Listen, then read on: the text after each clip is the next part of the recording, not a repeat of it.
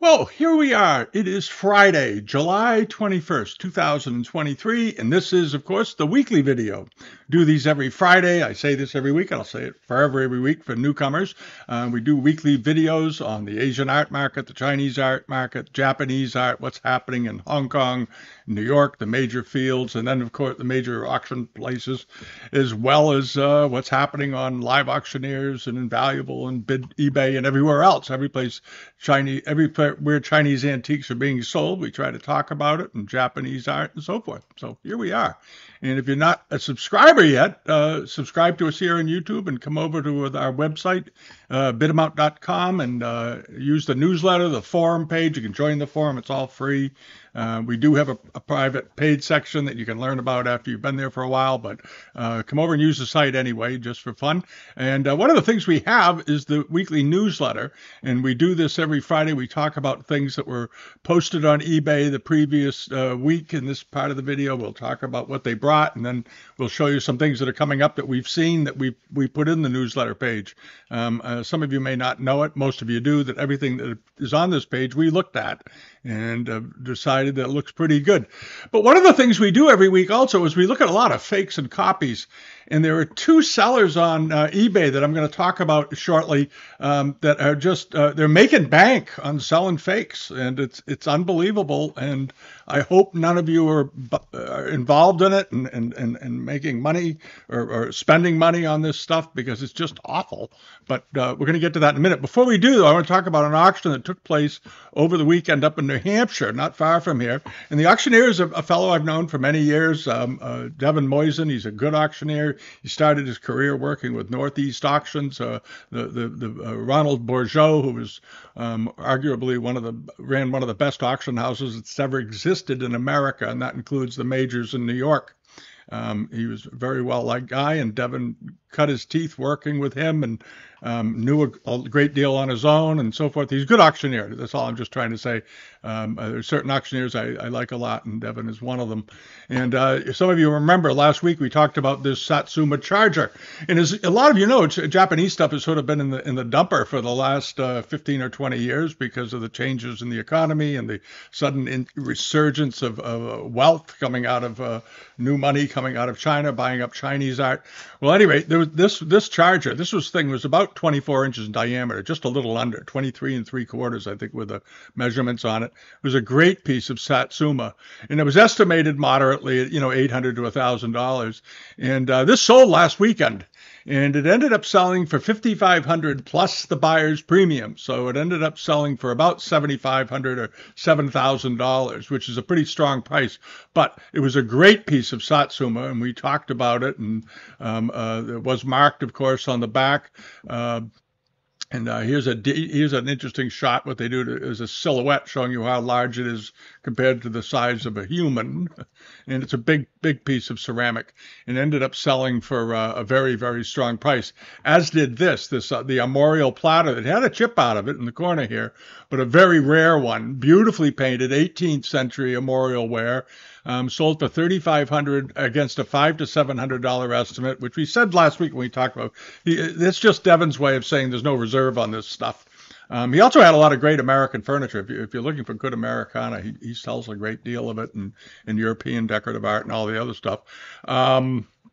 This one was the arms of Caulfield, Earl of Charlemont, done in 1783. Beautiful quality, and brought a good price, upwards of just a little under, probably around $4,500 to $5,000 with the buyer's premium. Next up was this. This was astounding. This was an amazing price. Now, these were really lovely plates, and we talked about them last week. They're 10 1/4 or a little over 10 inches in diameter, circa 1830 or so, early rose mandarin plates. The rims all are matching, but each has a different scene within it, meticulously painted. Beautiful, beautiful quality. And wait till you see the price for these. And you see these come up, right? And this may be, a hopeful sign for some of these mandarin wares. These were estimated at $300 to $500, which seemed a bit on the low side to us even, but okay. I thought they'd be worth $600 or $700 a piece. And look at the price. They went for almost $2,000 a piece, plus the premium. Keep that in mind. So they ended up going for around $7,800, over $1,000 a bowl. But beautiful quality, and he did a good job advertising the auction. And that's the power of advertising. Very fine examples, very strong prices. As with this, now this is a pattern of these celadon glazed mandarin wares. This one is superbly decorated though, with mandarin scenes rather than just flowers and birds and so forth. It's mandarin interior scenes or terrace scenes. You have like an empress sitting in the doorway here, and a gentleman playing an instrument outside, and somebody bringing tea and all this other good stuff. The quality of the decoration, though, here is the thing you want to pay attention to. There are lots of varieties of this type of plate floating around, lots and lots and lots of them. And most of them are lower quality. Most of them are not this well done. And that's the difference, because I know many of you may even have some of these, but you have to compare quality for quality, and top quality always brings the best price. And in this case, this thing went with $150 to $200 estimate, ended up selling. It was 13 inches diameter. It was a big plate, not enormous, but big, and sold for $57.50 plus the premium. So about $500 for that, I would guess, somewhere around there. Again, a very strong price, quite astounding. And this was a really nice piece of Kutani. I had left a small bit on it just to keep it on my radar screen, because I was really curious to see what it would bring. I didn't leave a lot. I think I left $200 or $300 on it or something. I knew it would beat that. This was a very nice piece of Kutani, beautifully done, femi-noir body, flowers all over it, had a crack in the bottom, but the size was amazing. This was a big piece of Kutani, heavy, done probably during the Meiji period, maybe a little before. Outstanding. Ended up selling for $900 with a cracked base. And then there was this service. That was the end of the Devon sale. He also had some very good snuff bottles. That one of them was a very contemporary example, but done by a famous decorator, that brought around $20,000 with the buyer's premium. But then there was this. This was at the Heinemann sale that took place. And many of you remember we had this featured on the homepage, a very nice example for the Indian market, a gentleman riding the elephant. Really, really, really lovely. And there was something like 47 pieces in this set. This was a very, very big set, including 4 candlesticks, which are quite rare. And then, of course, the tureens, the big platters, and so forth. Think of it this way. It was 47 pieces, but just one of these plates, when they come on the market, because we've seen this pattern before, sell for $1,500 to $2,000. They do very, very well. So here you have a whole service of them, nicely photographed. They all look like they were in very, very good condition, beautifully enameled and so forth, and it ended up doing extremely well. They brought $60,000 for the service, plus premium. So you're up around $80,000 by the time you're done paying for them. Really, really nice pieces, extremely nice. So overall, it appears, even though we're in the middle of summer and there are not a lot of auctions on Live Auctioneers right now, as I've said before, it happens every year for July and August. The European market gets unbelievably quiet. They're all done over there. They're not going to do anything until September. And the U.S. market is sort of along the same lines in some areas. You don't see quite as many auctions as you do typically. People are on vacation, doing things. They've got company. The kids are home, the whole thing. So there we are. So it's a good time to poke around, though, because there are also some sales on Live Auctioneers last week. We saw some fantastic bargains just due to a lack of audience right now. But this sale did well because Moisen does a good job advertising up there. So anyway, keep that in mind. Now, I want to get on to it. This is a sort of a sensitive topic, and every time I get into this, I end up getting nasty emails from people, and sometimes critical comments, but that's okay. I'm going to say what I think, all right? There are 2 auction houses right now that sell on eBay that are selling, in my opinion, mostly fakes and copies. All right, I can't say 100% because I don't look at 100% of everything they sell, so I got to be fair about it and say mostly. All right, okay, this is one of them, and I've talked about them before, but it's really getting out of hand. This is the seller down in Rhode Island who used to sell good stuff. They used to do a really good job. They sold nice Chinese export stuff, and they sold things that turned up in local auctions. This is Woolworths, and All of these imperial pieces that they have here are fakes. These are all fakes, pure fakes. And I want to go through them because it's getting into some serious money. $3,550, $2,225, $709, $2,125. And all of these can be bought all of Alibaba or in China for $200 as decorations, $300. You see them all the time. All right. These are fakes. I know some of them look very, very convincing, perhaps to some of you. These are fakes. These are all repros. Even this Tung Chi looking dish, this is a brand new. I looked at it a while ago, sold for $1,153. It's a modern copy. They are making modern copies of Tung Chi plates and Daoguan plates and Jiajing plates. At any rate, it's just maddening. It's maddening to me to see people who get interested in art and antiques and they get absolutely taken. And the reason that people are buying them is because Woolworths guaranteed, well, in their thing, guaranteed authentic, no reserve. And this is what they put on their listings. Well, and they say they'll take them back. Well, they have to take them back. If you buy something on eBay and you don't like it, almost for any reason at all, you can return it. That's part of the deal. So what they're doing is they're sort of getting out in front of that and saying, oh, but we guarantee it. And we'll take it back. Yeah, they have to. This isn't a negotiable thing, but they're trying to turn it into a positive. This is closing today. It's got a Yongchen mark on it. This is a brand new brush washer, brand new, made probably within the last 3 or 4 years. And in the listing, it says it's coming out of an old collection, yada, da, yada, da, yada, da, Yongchen period, all of this. Guaranteed that we'll be totally satisfied with age, quality, and condition. The problem is most people that are bidding on this stuff, the person that bought this, I can guarantee you, has never seen a real Yongchen water pot in his life. And he's going to think it's real, and that's going to be the end of it. And it's going to end up selling probably for more than it is now. And right now it's at $2,225, and it's going to end up selling for more. And somebody's out thousands of dollars for something they could pick up in a junk shop in Hong Kong or Shanghai for under 75 or $100. Okay, that's simply the matter of it. Here's one that sold. This one sold on July 7th. It's many of you that have been collecting, a lot of you will instantly recognize what this is supposed to be, is among the rarest of all the rare Kangxi pieces, the underglazed red water pot. Absolutely phenomenally rare, and this thing allegedly is Marken period. All right.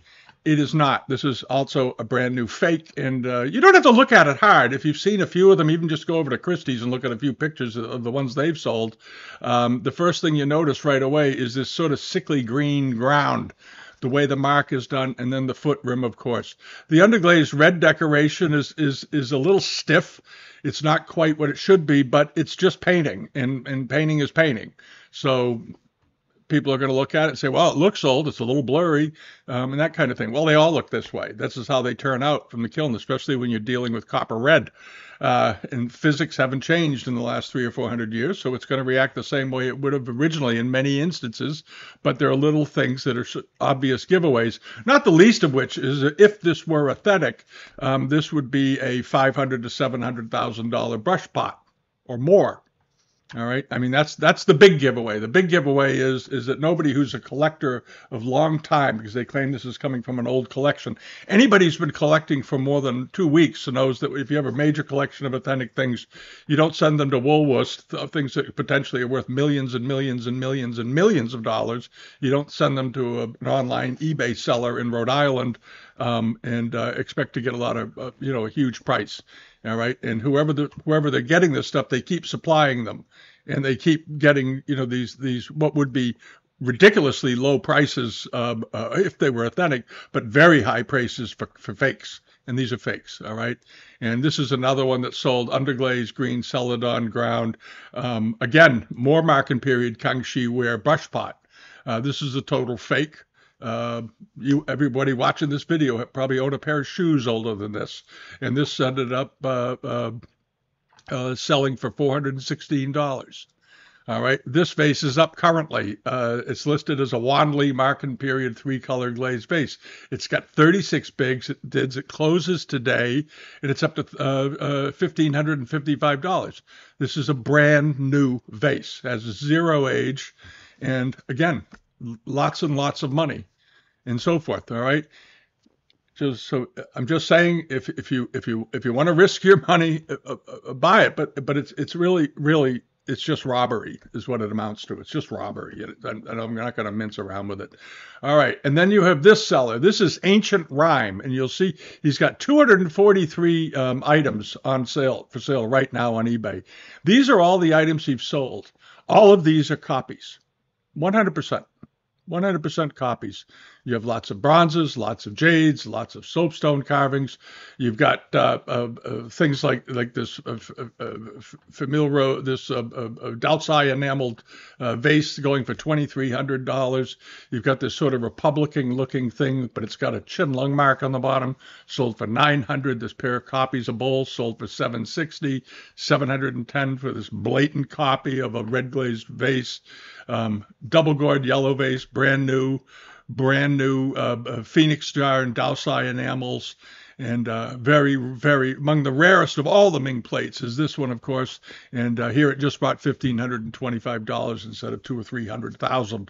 All right, and on and on and on. It's the same situation that we're seeing over at Woolworths. They just have an endless supply of modern copies, which you can get. Anybody can get them, and they're selling these. But look at the prices. And understand that all these pieces cost no more than a couple of $100 brand new. And that's where they're buying them. And look at the profit margins. Look at the profit margins. And that's why it's happening. This is one of the rarest, these grapes pattern plates, one of the rarest of all of early blue and whites. This is what the original models for Iznik ware in Turkey was copied when they began producing their own pottery in mimicking Chinese art. All these fantastically rare examples. All right, all of them fakes and copies, all of them. And they sell. This sold for $900. This sold for $1,000. No, this hasn't sold yet. It closes in about a day, 1 day, 7 hours. Excuse me. And this is a blatant brand new copy. All right, and I know some of you may be looking at it. Here it is with the chin lung mark. Boy, the mark is done well. One glance at that foot rim, even if you don't look at the rest of the vase, you know right away it's a modern copy, just judging by the paste and the color. And here you have this, very nicely painted. This is all hand decorated, but the colors are off, the decoration, the shading is wrong, and so forth. It's a copy. That's all there is to it. So, just a word to the wise. That's all I'm saying. I'm not going to, every once in a while I'll remind all of you, and this is also say it for people that are new. Nobody sells Marken period, Imperial, Qinlong, and Kangxi, and Yongchen vases on eBay that are worth $500,000 to $1 million and don't get it. If they're authentic, if you have authentic pieces, understand something. People think they're getting a bargain because it's on eBay. If you have real Marken period material and you put it on eBay, you'll get the money. It'll come. You'll get the real money. You'll get $50,000, $80,000, $100,000. And I know this because I've done it. And we've sold some great Marken period pieces on here and done very, very well over the years. But it happens very, very rarely because you don't get them that often. And that would be a good fit for eBay. All right. They have to be very obvious in their authenticity. They have to have some sort of history background and so forth. In the past, when we've had things like this, we've had them from collections that we've sold. And many of the bidders knew. In one case, we had many of the bidders knew who the family was where we got the collection. It was a couple of them were very large collections, but people out there were familiar. They knew the family, and they knew of the authenticity, so you could sell it. So it's just this. It's just, but this is all improbable. This is all just ridiculous. All right. So Woolworths and Ancient Rhyme, stay away from. The other one, of course, is Superstore, which is the other big seller, but they sell very little material. If they're completed listings, they have a sell-through rate of, it looks like, of about 3%. They also sell nothing but fakes and copies. All right, but Woolworths and Ancient Rhyme are among the two biggest offenders right now selling in the United States. This is a piece that Woolworths has right now. I had to show everybody. I did laugh because this is advertised as a Kangxi brush washer in these colors. And those of you that collect porcelain know that nothing in these colors was ever produced in the Kangxi kiln, ever. Just never did it. And it's up to $235. It closes today. It's probably going to go for maybe $400 or $500. But again, a blatant copy that most people have managed to avoid. But it's still going to bring, $300 or $400 more than it's worth. All right. Now, what's been going on over on eBay this week? It was a pretty good week, but there's some really good things coming up. I want everybody, if you sort of at this point, stick around for the few of the lots that are coming up this week, because there's some really interesting lots. Last week was pretty good. This coming week, it's got some, I think, some absolutely fascinating items. This robe, very typical late Qing informal robe, with figural landscape scenes, nice border decoration, and so forth.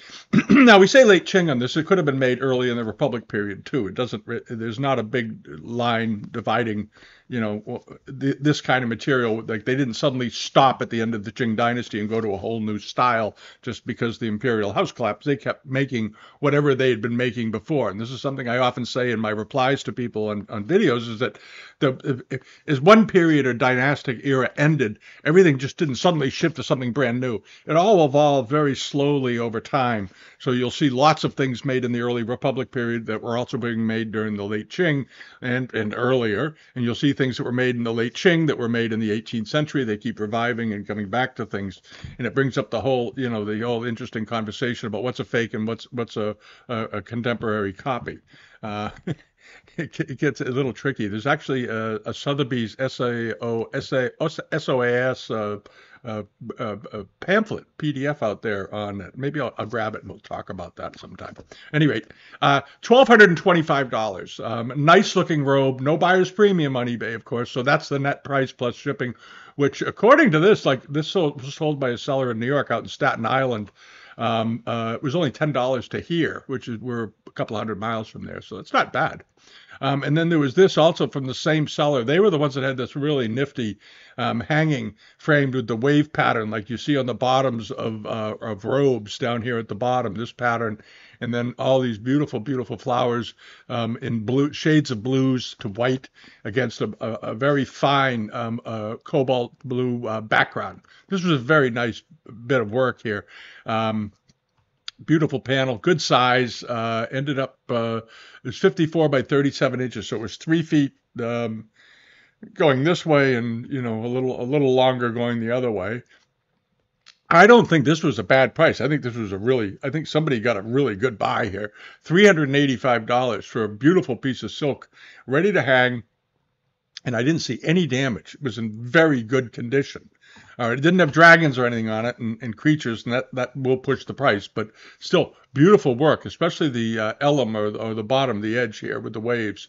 Really lovely. I like that a lot. And silks have remained very strong. Here's another one. This is a Republic silk, judging by these sort of bright colors. Some of the bright pinks in there look Republic to me, and the way the birds are stylized. They also did very similar rondelles with red-headed herons on Japanese silks.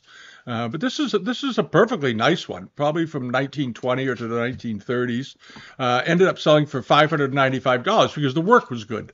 The work was good, the condition was good, the colors were strong, and you buy the work. You always pay for the work, pay for the art. That's where the value is. And $595 for this, which was a good price. Somebody that was sold for a fairly strong price, but in beautiful condition. And look, it's the same seller that had all three of these silks. And I should point out, Khan's Antique. So he got into a house or a collection or something out there in Staten Island or somewhere around the area, and he hopefully picked it all up at a yard sale for $30. It's always nice when that happens. Anyway, nice looking lot, and he did well with it. All right, and then over to this. This was a Great Lakes Antiquing out in Michigan. They get things from time to time. They're not huge sellers. They've been on eBay for a number of years, but they've gotten some nice things. And they had this nice little amber glaze, probably later 18th or possibly early 19th century miniature bottle. And as we've known, we've talked about it before, miniatures have had a real resurgence in interest lately. They were a big collectible among Chinese collectors back at the early part of the 20th century. between 1900 and 1930. There were a lot of little miniature collections built up. There was a huge interest in snuff bottles, porcelain bottles, glass snuff bottles, all these little delicate things because they were easy to bring home, easy to transport, and there were lots of them around. And you could build a nice collection for yourself of different types of examples. And this was probably about when this one came over at some point, or where, I don't know where it's been since. But it was a nice little bottle, very small, as you can see, but based on a well-known form that you see in much larger pieces, and so forth. But at any rate, it sold for $395, which I think is perfectly good. Nice item, and somebody paid a fair price for it. And then there was the Sung Junyao type bowl. And this is a provincial bowl. And as you can see, there's lots of kiln grit and cement and so forth still stuck to it from the kiln. But the color was quite nice. This blue was quite appealing and very nicely put. Here's a side shot of it. It's not a deep bowl, obviously. It's a saucer, more or less, or oil saucer, perhaps. There it is. But nice color, nice blue color, and genuine. And the foot, except for all this degradus that sort of stuck to it, it's still nice looking, and it's very thickly glazed. The thickness of the glaze here is pretty staggering. At any rate, it was a perfectly nice piece, and it did fine. It brought $2,591, and they did keep making these. Also, they made these also. There was a revival of these in the Ming Dynasty, and they're often confused as being Sung. And there's a Ming one that's coming up in a minute, and we'll talk about that, and you'll see the difference, I think. All right, and then there was that beautiful reticulated double-walled cup in famille rose, 18th century Qianlong period, with these gilded reticulations going around it. This was a really nice little set, and it did well. I'm going to show you the price in a minute. But we talked about it last week because I just thought it was so elegant. I thought it was really wonderful. And it ended up doing pretty well for a cup and saucer, about $880. And as you've seen in the past, if they don't have this double-walled business, just a gilded cup and saucer of this quality decoration, famille rose, the price is usually in the $200 to $300 range. But you add this reticulation, drives the price up because this is a much more complicated piece of porcelain to create. It's double-walled, so the bowl is inside behind that grid. There's a bowl, and I think we talked about it last week. There's the inside of it. So the reticulation goes around it. So it's like a bowl within a bowl, which is rare. They usually get broken. It's a style that was developed during the Ming Dynasty and came back in the 18th century on some export wares and other wares, domestic wares too. Mingyao wares sometimes had them, but $880. Nice price, beautiful object, beautiful set. And then there was this. This was the export cup and saucer set. I think it was Unity and Peace or something like that. As a married couple out, they've got their bird. They're going out into the countryside. There are birds flying above them. She's opening the bird cage and so forth, which is sort of interesting because birding like this was more of a European thing, and these look like Europeans in China maybe doing it. Liberty and matrimony is the pattern, as it's known, fairly rare. And I think this was sort of a bargain. I think somebody got a really unusual. If you collect Chinese export wares, when was the last time you saw this pattern? You probably saw it 5 or 10 years ago at the most, at the earliest. It's a rare pattern, and somebody picked it up for $190. Keep in mind that atypical patterns you sometimes can acquire for a bargain because there are people out there who we call comp buyers. They don't buy really with their heart. They buy by comparison to other pieces because they don't understand maybe what they're really looking at, or they don't have a feeling for it. So they go and look up another example that looks just like this one, and what did that sell for? And that's how they look for the comparable price. And it's a sad way to collect. If you collect based on comps to get value, you're never going to develop your own instinct for what value is and what something should be worth.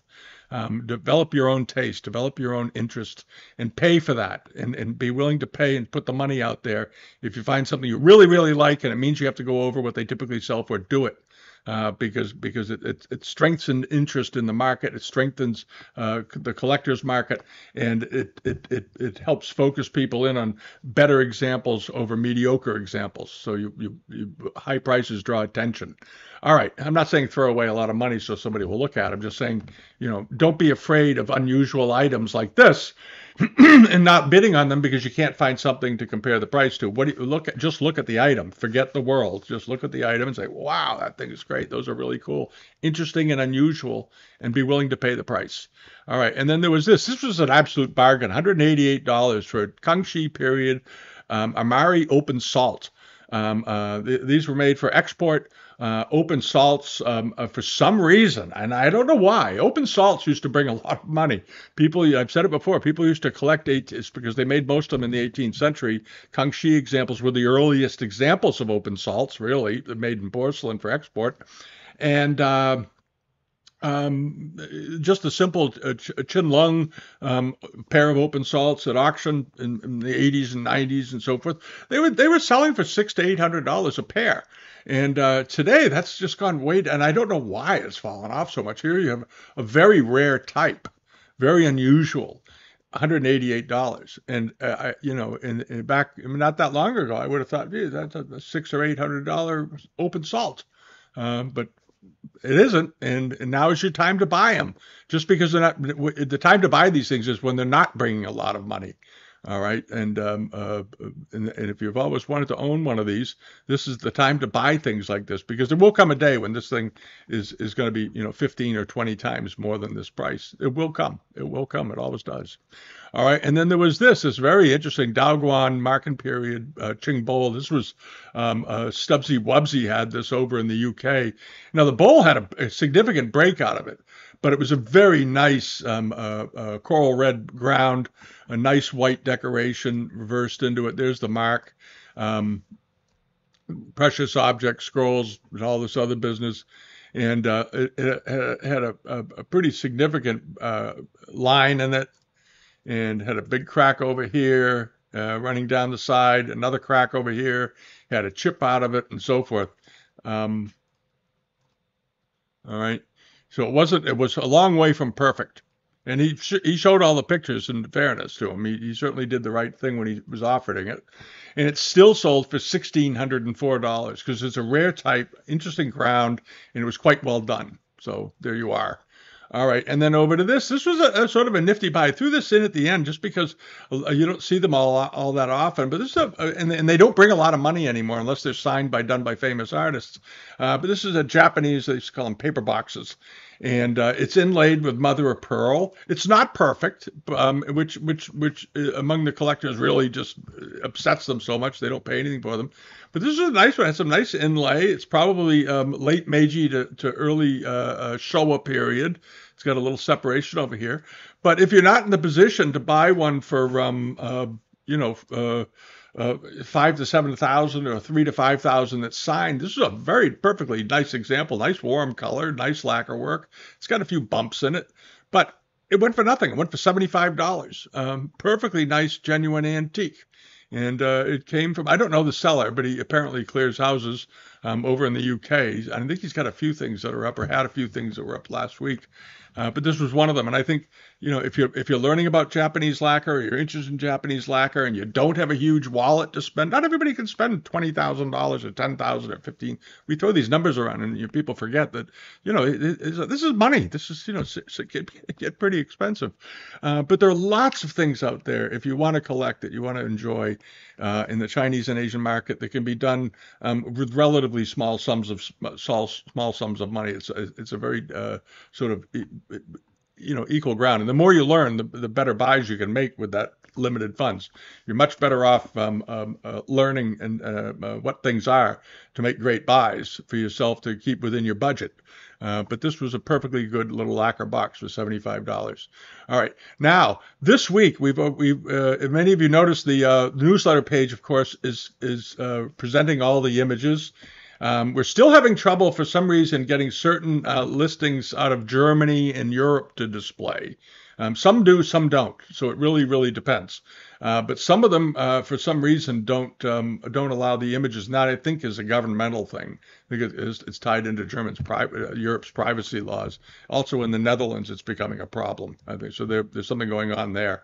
But this is this week's, and there's some interesting things in here. I'm going to go through a couple of the highlights. One, there's a whole bunch of Chinese silver, and we'll talk about one of the silver pieces, but there's a bunch of Chinese silver lots. There's some nice porcelain, lots of 18th century century wares, and a couple of other things I want to point out. And one of them is this, and this is Stubbsy Wubsy, and he got this pair. He's called them 18th to 19th century bronze altar sticks. These are 18th century, in my opinion.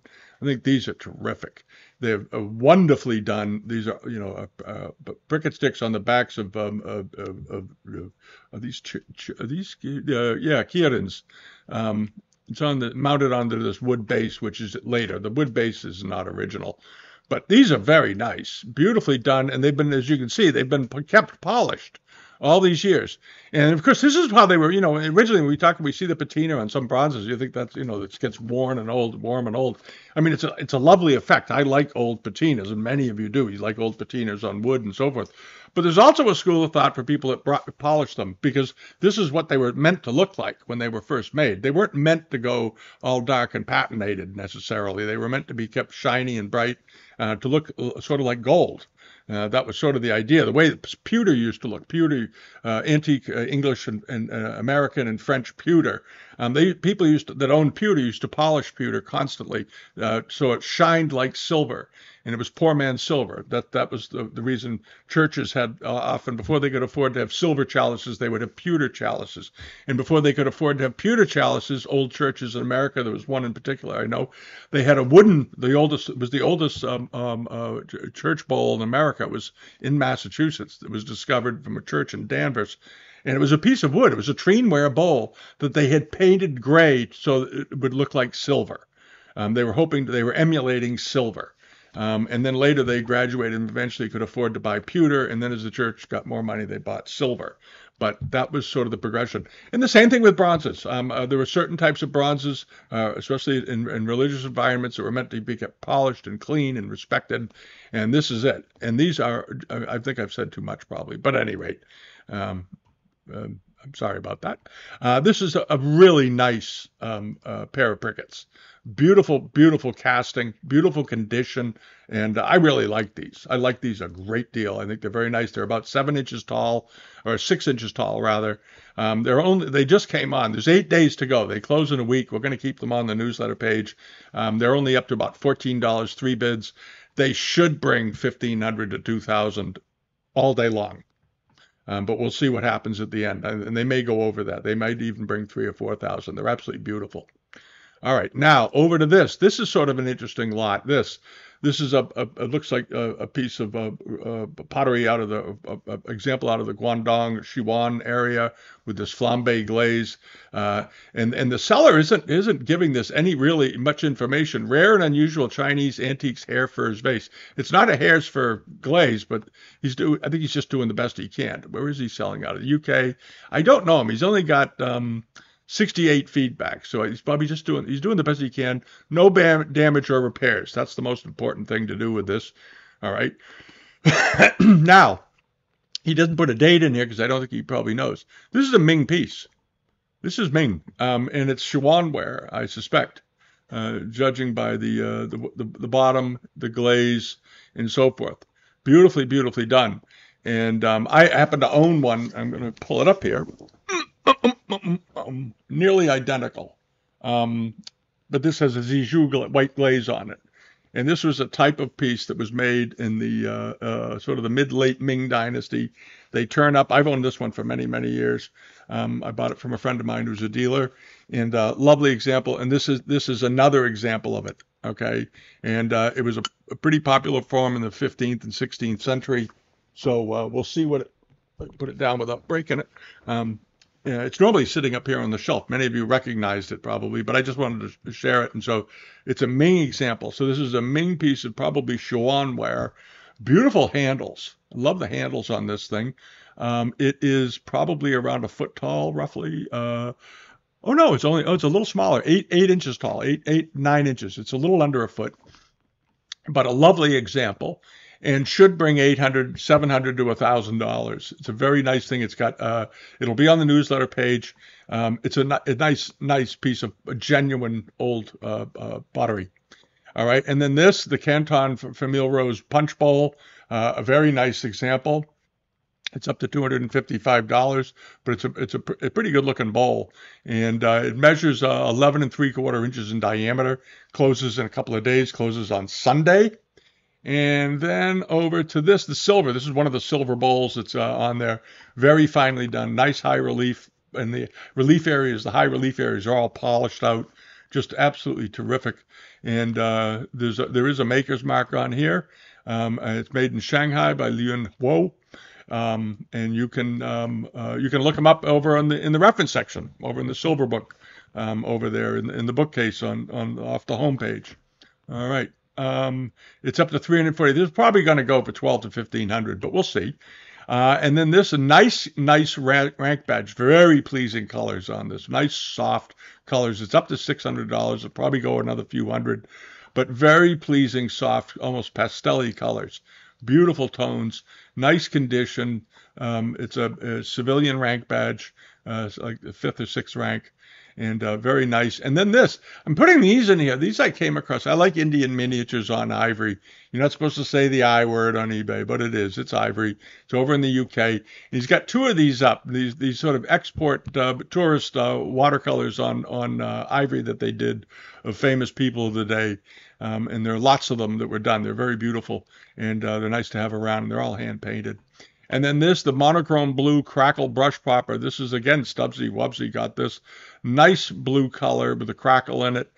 This is a later Qing example, second half of the 19th century from what I'm seeing. It's got a day to go. It's only up to 32 pounds or about $40. It should jump. It closes on Sunday. It should bring 400 or 500 anyway, but right now it's in the bargain field. So go over and give it a bid. And then this really nice boxwood carving. This is NZ guy over in the UK. He's been a seller on there for years and years and years, and there's a lot of stuff. And every once in a while he gets something really nice. And my interest in old wood carvings got me onto this thing. Very nice piece of boxwood. Beautiful, beautiful details around the face. It's got a couple of body cracks in it, which is sort of common with boxwood. It's almost with the wood, central heat causes these cracks to form. If I got this, I'd put it in the most humid room in my house and leave it there for a year and let it get some moisture back in. It'll help close up those cracks. But and that's all it really does. Ivory will do the same thing for you. If you own an ivory collection in the winter, many years ago, the author Carl Crossman, who wrote the book The China Trade. I knew Carl pretty well, and he used to put his ivory collection. He had a lot of amazing Chinese export ivoryware, and he would keep it in his the bathroom, his primary bathroom, where he showered and all that. He kept all the ivory on shelves in that bathroom during the winter, so the moisture wouldn't wreck them. It was pretty funny. Anyway, because I saw the stuff on shelves in his bathroom once, and I said, "Why do you keep all your ivory in the bathroom?" He said, "It's winter. You don't want it to crack." And I said, "Okay, makes sense." But anyway, this is a nice piece of boxwood, beautifully done. 19th century, I agree with an immortal. It is how tall is it? 26 centimeters tall, so it's pretty good size. It's about 10 inches tall. It's a nice size one. There's a Sprite can to give you some idea. I like that a lot. And then there's this. This is probably a 19th century, later Edo period incense burner, but it's done in the form of a samurai's bronze helmet. And when I first looked at it, I said, Jesus, that's an odd looking thing, but it's real. And this is one of these oddball things that they did from time to time in Japan, like everywhere else. There's the interior of it. That surface and patina looks absolutely fine. It doesn't look faked at all. There's the rest of it. This is a really interesting, cool thing. The bottom of it looks good, lots of natural wear in all the right places. But the surface on this looks very good to me. Beautiful, beautiful old surface. And they have the mask mount on the front here with the eyes and the mouth and the nose guard on the figure and so forth. And there it is. Really cool thing. So if you like Japanese stuff and you maybe collect Japanese military stuff, this is a really nice thing to think about. And it's not at some crazy price. It's only up to $75. It closes Sunday.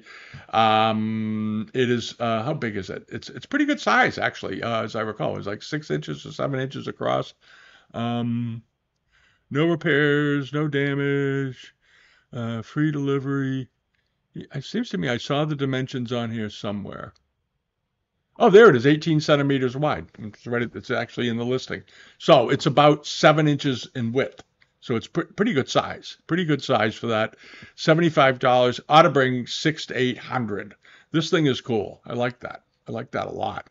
Very interesting thing. And then the another one. I think this is the same one. I guess some reason got that up twice. I guess the rank badge.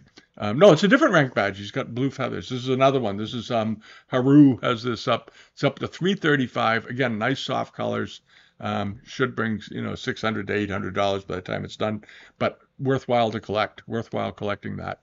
All right, and so there it is. And there's a lot more this week that'll be in there. So if you haven't done it yet, come over to the newsletter page and check it out. We do it every. What is the? This is the 488th week we've done this. Wow, a lot of those, huh?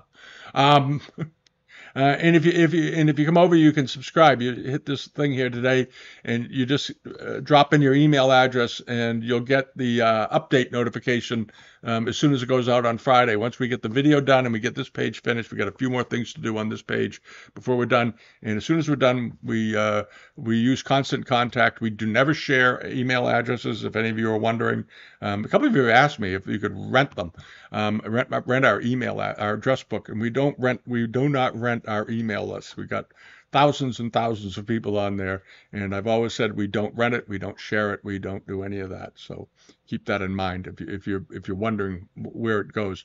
It's stored on a server that we pay for, and it's not on some public venue. It's on our server at Constant Contact in our own space, and it's not available to the public. But anyway, that's what we're doing. And if you want to sign up, you can, and subscribe to it, and you'll stay in touch once a week. We don't barrage you with emails. We just send out one every Friday typically, unless something special comes up. If something really good comes up, we might do a separate email to everybody just to let them know about something if something really good happens. But that doesn't happen all that often during the course of usually everything can wait until Friday when we get this thing done. All right, so that's it, and I'm working on a video, and I hope to get it out next week. But we got tied up with something here this week. I had to go out on the road for a day.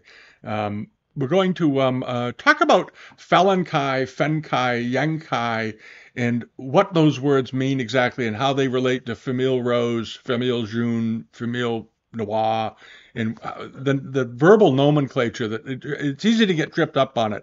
And we're going to put together a little quick explainer video or an information video on that and the origins of those colors and why they're called what they are. And then going ahead, when you see the words used, you'll know what they mean if they're being used properly.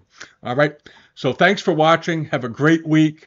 This was sort of a long one today. Apologize. Have a good weekend. And I'll see you all next week. I'm probably going to put up a couple of videos on a few things. And the newsletter page is updated. And the global member pages were updated yesterday. There were a bunch of sales. We've added back a bunch of sales. There's a couple of pretty good things in there. If you're a subscriber, go out and check it out. The U.S. and the EU pages. Got a couple of things that are going on in the EU, some nice items. And there's a number of things in the U.S. that are coming up that look awfully good, too. So, and it's summertime, so you have the chance at getting a particularly good buy. All right, which is the fun part. All right, see you all next time. Thanks so much for watching, and bye-bye for now. Bye-bye.